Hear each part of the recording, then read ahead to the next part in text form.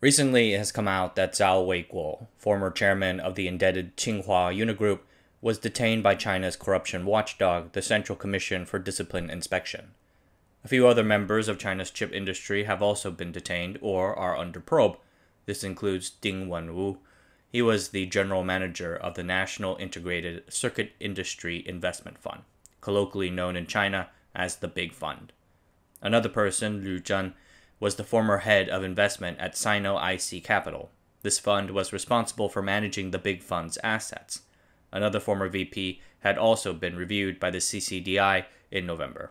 And then there's Xiao Yaqing, the Minister for Industry and Information Technology. This is the cabinet-level ministry responsible for semiconductors, telecoms, and other materials. Xiao only just took up the post in 2020. Xiao also served on the CCDI itself back in 2012, during when President Xi Jinping first kicked off his extended anti-corruption campaign. You would expect a former anti-corruption guy to keep his hands out of the corruption honeypot. The Big Fund garnered a lot of attention when it was established back in 2014, so these corruption allegations are also getting a lot of attention. Something seems to have gone wrong. As early as the late 1950s, the Chinese government made indigenous semiconductor production a high industrial priority. In 1960, the government set up Wuxi Factory No. 742 as a state-sponsored training ground for Chinese engineers. It soon became one of the country's best. And based on certain metrics, Chinese semiconductor industrial development made substantial progress. In 1965, one can argue that Chinese semiconductor R&D capabilities were on par with Japan and ahead of both Taiwan and South Korea. However, China's semiconductor production efforts suffered the same flaws and drawbacks as the Soviet Union's, great at R&D and fundamental research, but disseminating these findings to the broader industry was difficult. Factory 742 matched up as well as any, producing millions of relatively sophisticated integrated circuits for televisions and other electronics in the 1970s. But other Chinese factories struggled to produce anything better than a diode. The Cultural Revolution in 1965 would definitively derail Chinese progress on semiconductor development, effectively setting the country back years. Since then, the gap has more or less persisted, despite multiple government efforts. The Big Fund's overarching goal when it was set up in 2014 was to help raise China's self-sufficiency in integrated circuits to 40% by 2020 and 70% by 2025. These numbers were set forth in the Made in China 2025 industrial policy announced by Premier Li Keqiang in May 2015. Semiconductors were just one of 10 strategic industries named. Others include advanced rail, maritime vessels, robotics, and so on. The policy itself is ambitious. It essentially calls for an independent, controllable semiconductor manufacturing ecosystem from IC design to packaging. This is pretty difficult. Apple needs TSMC in Taiwan, TSMC needs ASML in the Netherlands, ASML needs Zeiss in Germany, and Cymer in the United States, and so on. Each area depends on another output from somewhere else to complete their share of the product. I don't think the industry has good control over even itself. All in all, the Big Fund has received about $50 billion over 2 rounds of funding. The first round of 120 billion RMB, or about 17.8 billion USD, came in on September 2014 from a variety of public and semi-private entities. The government is a significant shareholder through the Ministry of Finance. Other entities include China Development Bank Capital, an investment institution owned by the powerful China Development Bank, China Mobile, the country's biggest telecom, and various municipal-owned development entities, for instance, Beijing E-Town, owned by the Beijing municipal government. A bit strangely, China Tobacco, the country's tobacco monopoly, appears on the list. They contributed something like $1 billion. I can only imagine that they were brought into the deal because they had obscene amounts of money to burn. 5 years later, in 2019, the Big Fund closed a second round of funding. The fund size was almost twice as big, 204 billion RMB, or nearly 30 billion USD. By then, the fund seems to have changed its strategy, but we will talk more about that later. I would classify the Big Fund as a type of government-guided investment fund, a financialized market-based tool for encouraging economic development. When done right, these funds are perceived to have a lot of benefits. State funds are seen as being more patient than private funds. There is no pressure to generate quick profit, so they get to invest with an eye towards the long term. Yet at the same time, the involvement of private money brings a force multiplier and means that you can employ market forces towards government developmental goals. The big fund is managed by a private firm, which can work faster and move more flexibly outside of the state bureaucracy. And having the state be a shareholder in a business rather than owning it outright helps create a wall of separation and impose more discipline. The Chinese government has been running these since the end of the 1990s, but after 2008, they have seen wider adoption. The government seems to like these funds' use of market forces towards achieving their societal or economic goals. For instance, pushing state-owned companies to list themselves on Chinese stock exchanges to raise capital and become more market-focused. Other governments have funds like this too. For instance, some of these development-oriented arms of sovereign wealth funds, like Mubadala Investment from Abu Dhabi, venture group Yozma Group of Israel, and the London Co-Investment Fund. One of the big fund's objectives when starting off was to acquire useful semiconductor technologies from abroad to bring home. These would be done with investments made in foreign companies that open doors to technology transfers into China. State support, financial development, bureaucratic or otherwise, would then help build up a collection of national champions, capable of eventually entering the global export markets.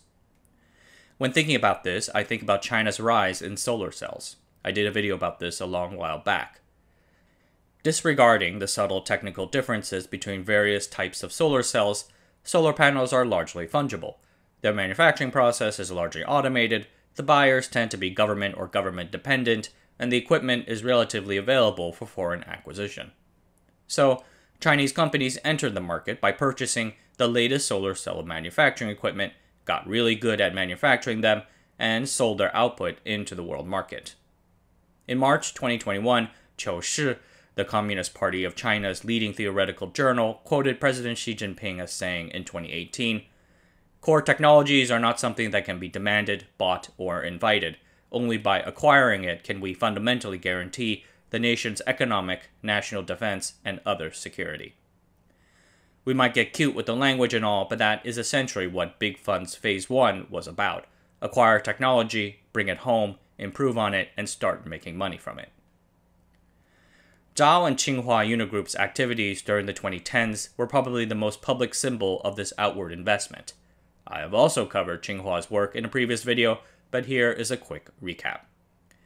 Tsinghua Unigroup is a holding company majority owned by Tsinghua University, probably China's most prestigious university, with minority ownership from Zhao's company. It had both invested in and received funds from the Big Fund. From there, Unigroup acquired and sought to acquire various semiconductor companies. In 2013, they acquired China's largest fabless semiconductor company, Spreadtrum. After that, they acquired another, RDA Microelectronics, and merged the two to create Unisoc. Separately, they acquired a Wuhan-based foundry built around a former bankrupt SMIC memory factory.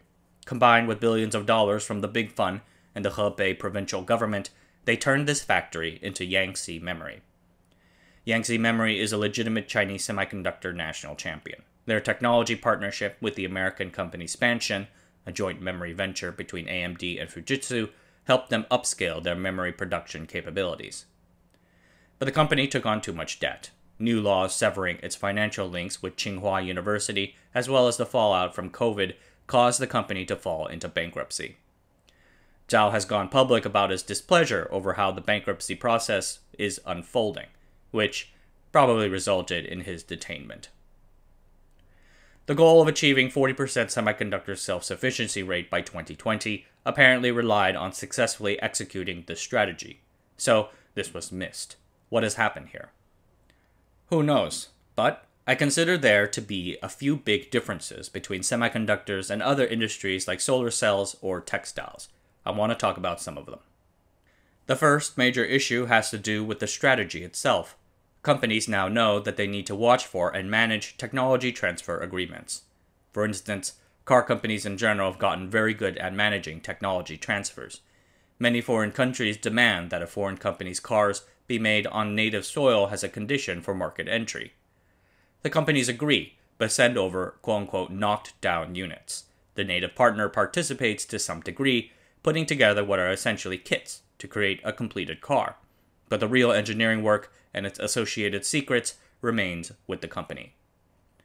Specifically in the semiconductor industry, China's projects 908 and 909 in the late 1990s failed to see significant technology spillover. In particular, a hyped 1998 joint venture between the Chinese company Hua Hong and Japan's NEC failed to achieve the full extent of its ambitions. NEC managed to retain a close hold on the manufacturing secrets of their mature manufacturing technologies. The joint venture produced wafers, but never set the world on fire. It became a pure-play foundry like TSMC, and then merged with Grace Semiconductor to become China's second leading foundry after SMIC. My second point is an obvious one. Semiconductors have long been a highly competitive, nationally strategic, and protected industry. The United States watched successful transfers to the Soviet Union, Japan, Taiwan, and South Korea in the past. They know other governments will try this strategy too. The Big Fund seemed to have suffered negatively as a result. Additionally, its size and association with the Made in China 2025 initiative probably made its tasks doubly hard. Yangtze Memory Expansion Partnership, which started back in 2008, seems to have been the case of a rare partnership that has managed to bloom into a transfer, but Unigroup's other attempts to take stakes in Micron and Western Digital were blocked by the US government. In April 2017, Sino-IC Capital attempted to acquire American semiconductor testing equipment company Xcerra for $580 million. CFIUS promptly blocked the deal. Xcerra tried to save it, but in February 2018 they abandoned it. The big fund's flashy acquisitions aside, China has still managed to acquire specific components and technologies vital to semiconductor manufacturing. They aren't leading edge, but still quite advanced.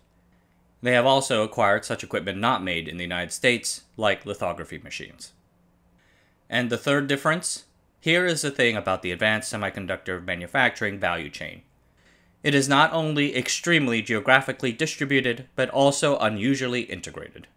Its various companies have been working together for decades, and as a result, it is rather closed and a little clannish.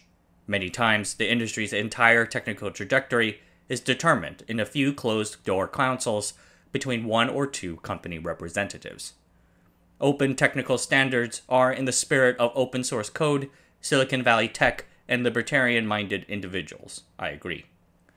Open technical standards also leave the door open for Chinese companies to take leadership, and in such cases, Chinese companies have a good chance to achieve it. In my video about China's security camera giant Hikvision, I mentioned that one of the key two market technology trends that allowed the company to gain global prominence was the Open Network Video Interface Forum, or ONVIF. Founded in 2008, ONVIF released a single unified video standard that allowed digital IP cameras to talk to the rest of the security system. Hikvision and its fellow state-backed manufacturer Dahua jumped on this open ONVIF standard. Now, it was easy for the two companies to make a product that can be plugged into incumbent Western security systems.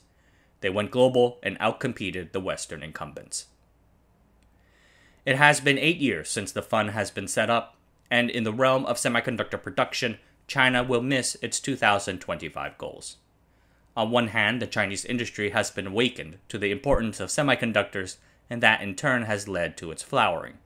As quoted from the New York Times, China's chip makers have made more progress in the past 5 years than they have in the previous 10.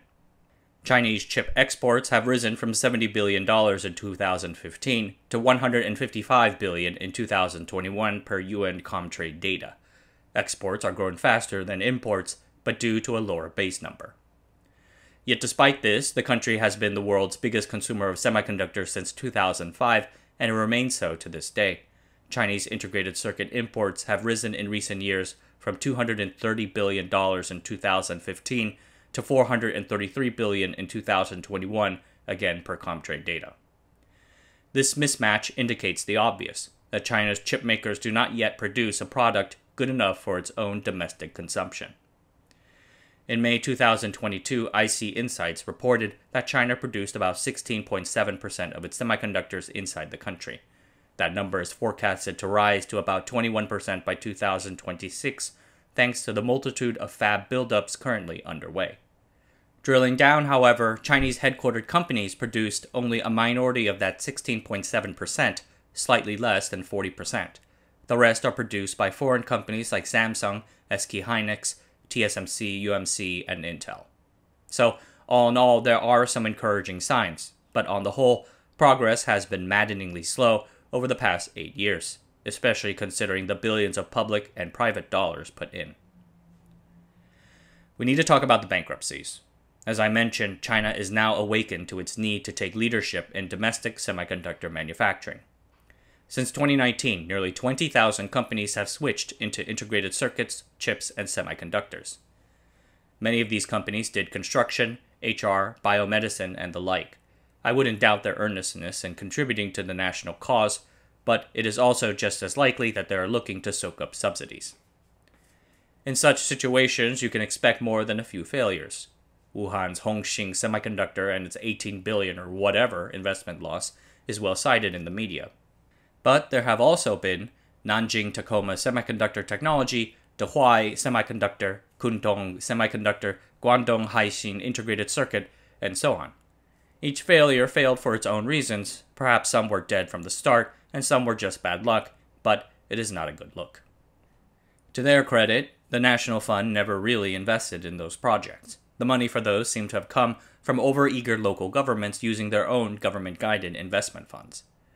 But it is not like those local governments are flush with cash. That's taxpayer money that can be better spent on social services or whatnot. And it demonstrates a lack of understanding of the industry, which can lead to financial disaster. You cannot throw a bunch of experts, cash, and free land into a pot and expect silicon magic. Okay, I have one last thing to say about the National Fund. The fund's Phase 1 eventually invested in 77 projects and 55 enterprises across the entire IC industry. All the money was committed by the end of 2018. Reviewing some of these investments, you find that the companies are fairly vanilla.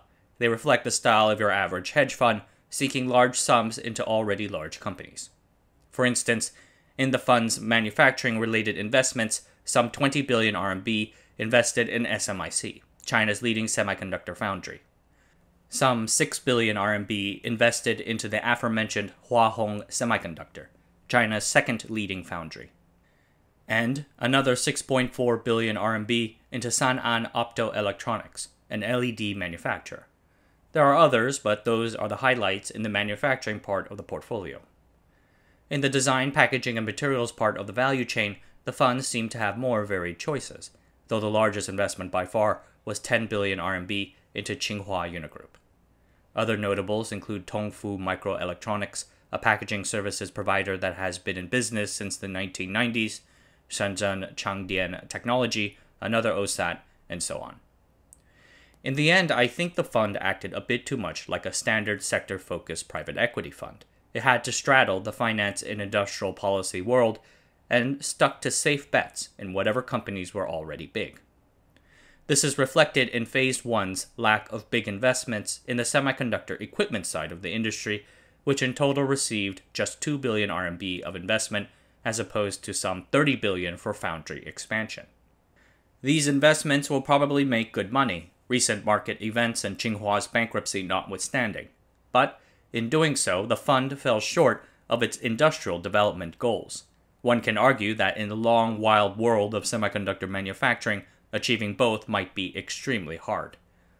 For Phase 2, the IC Fund seems to have adopted a new game plan. Ding Wenwu said, "To build an IC industrial supply chain, each link must be organically integrated with users of domestic equipment and materials. Only in this way can we achieve independence, making the supply chain controllable." Based on these remarks, you would expect that the fund is now looking to invest in companies or technologies that encourage more integration between Chinese semiconductor-related companies. So, more like Y Combinator, an ecosystem of small companies, than Silver Lake Capital. Whether the investments so far are in line with this strategy, hard to say. I can look at it in a future video. But with Ding and his minister removed from power, things are in flux right now. In July 2022, the Chinese government named its new cabinet minister. Jin Zhuanglong.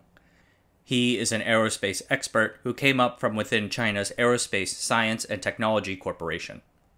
His crowning achievement was overseeing COMAC's C919, China's first domestically developed large passenger plane, for 10 years from approval to first flight. Meanwhile, the United States is moving to build new partnerships to lock China out of the Western chip supply chain, the rumored Chip 4 alliance. China's defense and aerospace achievements are some of its proudest. Now, those ministers face a new, very intimidating challenge. Alright, that's it for tonight. Thanks for watching. Subscribe to the channel, sign up for the newsletter, and I'll see you guys next time.